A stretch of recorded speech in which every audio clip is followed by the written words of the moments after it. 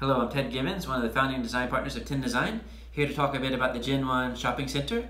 And what makes this project unique is there's a large lake on the site.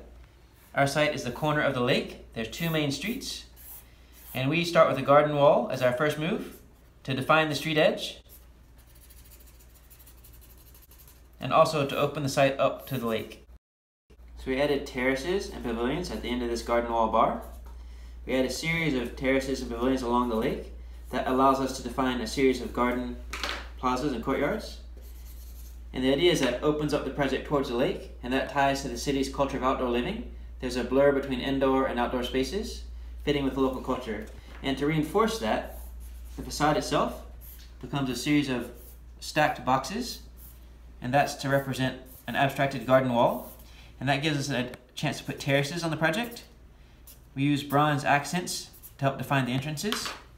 So these bronze pieces define the entry. We get these beautiful gardens. And to further define this texture, we add a series of linear grain to the project, defined by rhombus shapes. And those rhombus shapes are there to represent the organic quality of the stones, but at the same time they apply motion, and that's the motion of culture. So this is about the advancement of culture, tied to the historic nature of the city's garden walls and culture of outdoor living.